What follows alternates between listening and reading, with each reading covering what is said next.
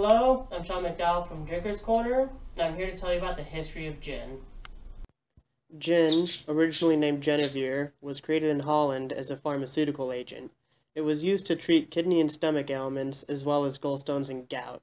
You could say it was a type of penicillin. During the Dutch War for Independence, also known as the 80 Years' War, Dutch soldiers discovered that Genevieve had an amazing calming effect before battle.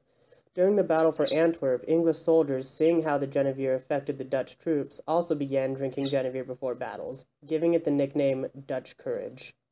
When King William III, or William of Orange, took the English throne in 1689, he made a plethora of new laws that encouraged the distillation of English liquors. Because of these laws, anyone could distill spirits simply by posting a notice to distill on the street and waiting 10 days.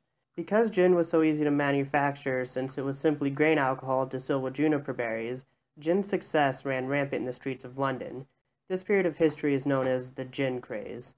It was cheaper than beer or ale, and was often used to pay workers in lieu of wages.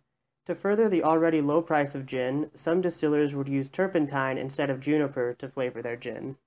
The Gin Act of 1736 created high taxes on vendors, which made the price of gin skyrocket. And since gin was a poor man's spirit, it wasn't long before consumers and shop owners alike began rioting in the streets. Eventually, taxes and prohibitive laws relaxed, and the Gin Act of 1736 was abolished in 1742.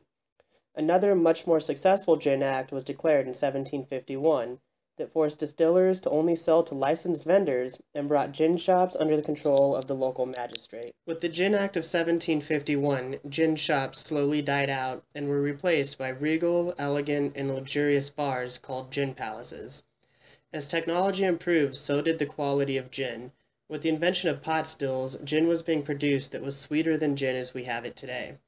The late 19th century brought into popularity Old Tom's Gin, which was an even sweeter type of gin, often using added sugar. Old Tom's Gin died out by the early 20th century, however.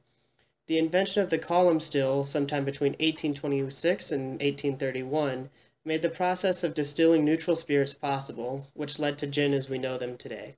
As all things in history eventually repeat themselves, gin found its way back into the world of medicine. Quinine, the only reliable anti-malarial drug at the time, would be dissolved into carbonated water, creating tonic water. As this tonic water tasted terrible, gin was added to it to mask the flavor of the quinine, hence the gin and tonic. Quinine is still added to tonic water today for flavor.